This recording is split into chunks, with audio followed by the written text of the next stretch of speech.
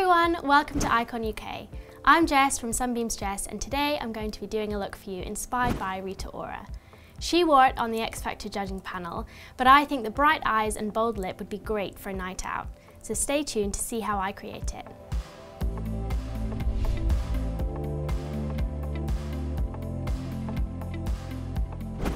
To start off, I'm going to create a flawless base with the L'Oreal True Match foundation. This foundation has great coverage, which is light to medium, it's really buildable, and I am in the shade N4. You really want a flawless base for this look because the eyes and lips are so bold, and you always have to remember to bring it down your neck and make sure it's properly blended out. As always, I'm going to apply a little bit of concealer just where I need it the most. I'm just going to apply that under the eyes to cover up any dark circles. So I also just use it to cover up any blemishes as well, so we're getting a really flawless look.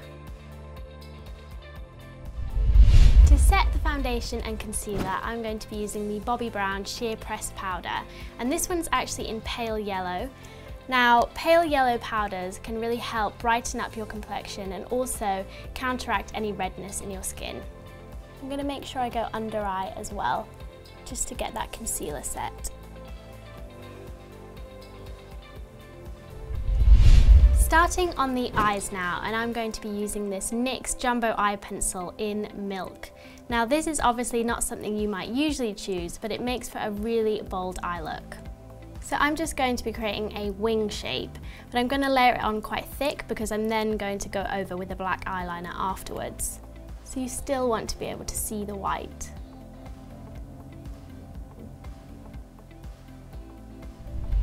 To define the eye a little bit, I'm going to be using the Soap & Glory SUPERCAT eyeliner, and this is just a black liquid liner.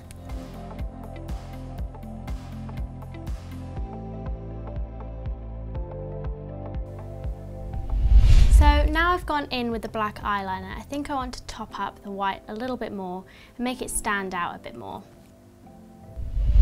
To complete the eye look, I'm going to be using this L'Oreal Paris False Lash Flutter Mascara.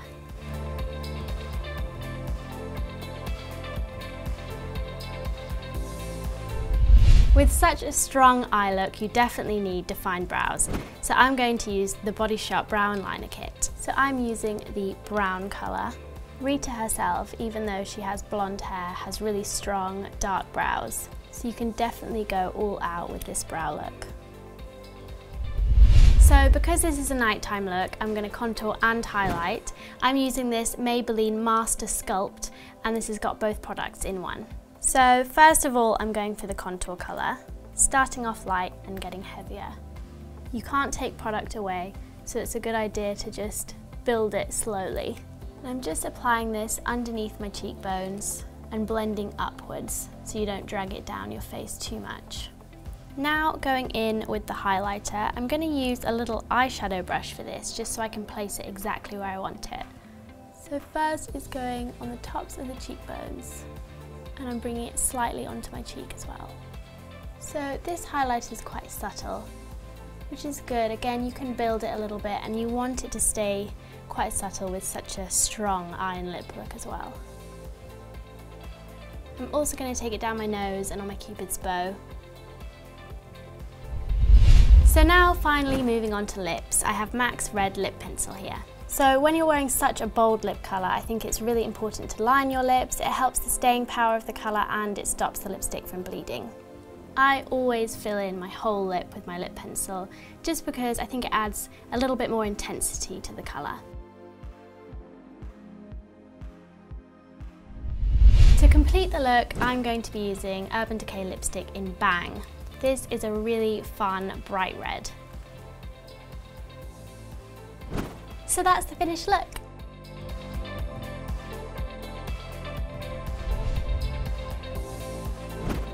I hope you guys like it.